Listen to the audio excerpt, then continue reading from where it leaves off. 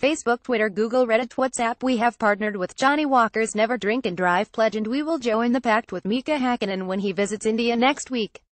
We will have Hakkinen on our blog, podcast and the video show, so remember to tune in all of next week for some exclusive coverage on the former double Formula One world champions for Stever visit to India. By the way, I also urge you to join the pact.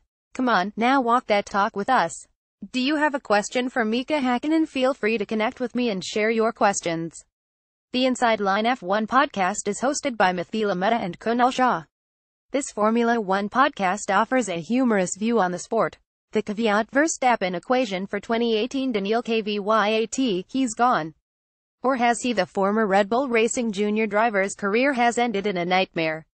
We all know how his Formula One dream peaked, nosedived, and how unceremonious his exit has been. However, given the equation between kvyat loss and Max Verstappen's race wins, if kvyat doesn't feature next season altogether, could that be the luck that Verstappen would need win the 2018 Formula One Drivers' Championship? Let's wait and watch. The 2017 Mexican Grand Prix showed us only for a few corners how close racing can be when we have a Verstappen versus Hamilton versus Vettel. Let's hope we have more of their battles in 2018. Daniil Kvyat to do a Nico Hülkenberg, but all may not be lost for Kvyat. There's hope in a Williams seat for 2018, and then there's even a possibility that he might do a Nico Hülkenberg at Force India. Basically, he could join them as reserve driver for 2018 and then be promoted to a race seat in 2019. Force India loves to have their drivers compete, and it is a public fact that Sergio Perez is eager to find a seat elsewhere, but for the lack of competitive options. Should Perez decide to go, or should Mercedes replace Bottas with Esteban Ocon, there's a potential vacancy that Kvyat could fill in the team in 2019. Force India could prefer Kvyat for 3 reasons. First, he's a talented driver, but low on confidence. A move to a challenger team like Force India might just fire him up. Second, he's Russian, and Force India's sponsorship team would be happy to explore sponsors from Russia. They already have a junior driver who is Russian. Yes, but would they have enough space on the car if their pairing in 2019 could be Perez Kvyat? Third, India loves Russian collaborations.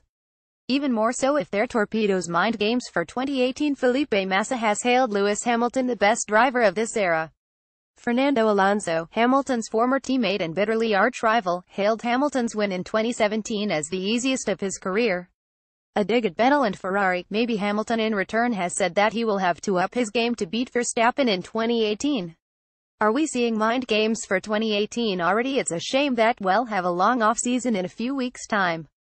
Maybe Liberty Media should work on a longer calendar. Co-hosted by Mithila Mehta and Kunal Shah, the Inside Line F1 podcast is a weekly show on Formula One that attempts to simplify the sport and business of Formula One.